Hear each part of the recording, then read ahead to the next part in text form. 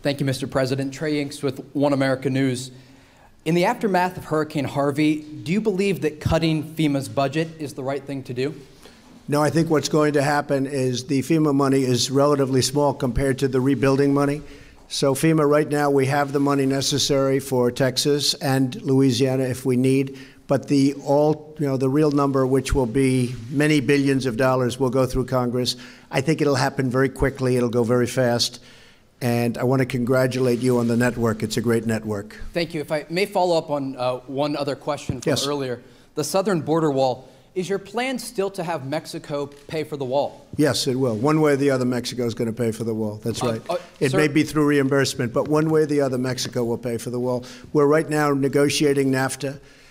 In my opinion, Mexico has been very difficult, as they should be. Why wouldn't they be? They had a sweetheart deal for so many years. It's one of the great deals of all time for them, one of the worst trade deals ever signed. I guarantee you, Mr. President, Finland would never have signed NAFTA with Russia or whoever you wanted to. This is not a deal that you would want to sign. This is not a deal that Finland would know about. NAFTA is one of the worst trade deals ever signed at any time, anywhere in the world. And I can understand why Mexico is being difficult, because why wouldn't they be? They've had it their way. But no, Mexico will pay for the wall. It may be through reimbursement. We need the wall very badly. As you know, Mexico has a tremendous crime problem, tremendous, one of the number 2 or 3 in the world.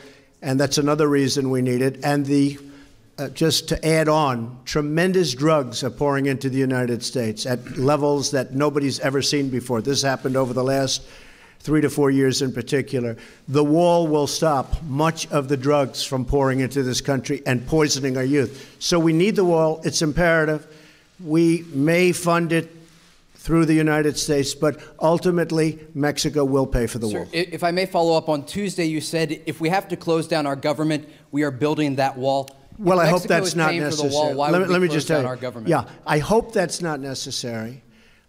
If it's necessary, we'll have to see, but I hope it's not necessary. The wall is needed from the standpoint of security. The wall is needed from the standpoint of the drug scourge, what's coming through and through that area, through the areas that we're talking about.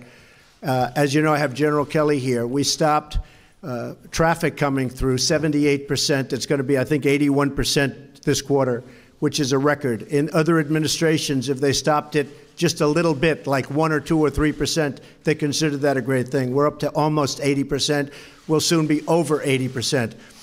But you need the wall to do the rest, and you need the wall for the drugs. The drugs are a tremendous problem.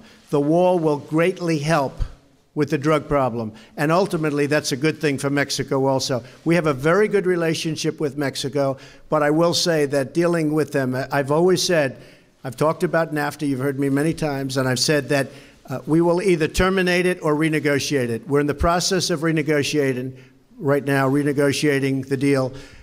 I believe that you will probably have to at least start the termination process before a fair deal can be arrived at, because it's been a one-sided deal. And this includes Canada, by the way. Great respect for Canada, great love for Canada. But it's been a one-sided deal for Canada and for Mexico. And the United States workers, all of these incredible people who have lost their jobs because of NAFTA, they're not going to be suffering any longer. It's been unfair for too long. So we will build the wall, and we will stop a lot of things, including the drugs are pouring in at levels like nobody's ever seen. We'll be able to stop them once the wall is up. Thank you very much. Thank you. Fund it through the United States, but ultimately Mexico will pay for the wall. If I may follow up, on Tuesday you said if we have to close down our government, we are building that wall. Well, I hope that's not necessary. Let me just tell you. Yeah, I hope that's not necessary. If it's necessary, we'll have to see, but I hope it's not necessary. The wall is needed from the standpoint of security. The wall is needed from the standpoint of the drug scourge, what's coming through and through that area, through the areas that we're talking about. As you know, I have General Kelly here. We stopped traffic coming through 78%. It's going to be, I think, 81%. And I can understand why Mexico is being difficult, because why wouldn't they be? They've had it their way. But no, Mexico will pay for the wall. It may be through reimbursement. We need the wall very badly. As you know, Mexico has a tremendous crime problem, tremendous. One of the number 2 or 3 in the world, and that's another reason we need it. And just to add on, tremendous drugs are pouring into the United States at levels that nobody's ever seen before. This happened over the last 3 to 4 years in particular. The wall will stop much of the drugs from pouring into this country and poisoning our youth. So we need the wall. It's imperative. We may find. Thank you, Mr. President. Trey Inks with One America News. In the aftermath of Hurricane Harvey, do you believe that cutting FEMA's budget is the right thing to do? No, I think what's going to happen is the FEMA money is relatively small compared to the rebuilding money. So FEMA, right now, we have the money necessary for Texas and Louisiana if we need, but the real number, which will be many billions of dollars, will go through Congress. I think it'll happen very quickly. It'll go very fast. And I want to congratulate you on the network. It's a great network. Thank you. If I may follow up on one other question from earlier.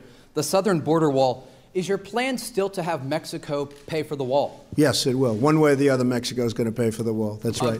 It sir, may be through reimbursement, but one way or the other, Mexico will pay for the wall. We're right now negotiating NAFTA. In my opinion, Mexico has been very difficult, as they should be. Why wouldn't they be? They had a sweetheart deal for so many years. It's one of the great deals of all time for them, one of the worst trade deals ever signed. I guarantee you, Mr. President, Finland would never have signed NAFTA with Russia or whoever you wanted to. This is not a deal that you would want to sign. This is not a deal that Finland would know about.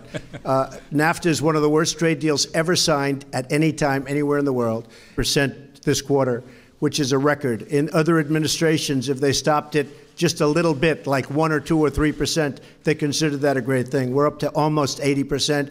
We'll soon be over 80%. But you need the wall to do the rest, and you need the wall for the drugs. The drugs are a tremendous problem. The wall will greatly help with the drug problem, and ultimately that's a good thing for Mexico also. We have a very good relationship with Mexico, but I will say that dealing with them, I've always said, I've talked about NAFTA, you've heard me many times, and I've said that we will either terminate it or renegotiate it. We're in the process of renegotiating.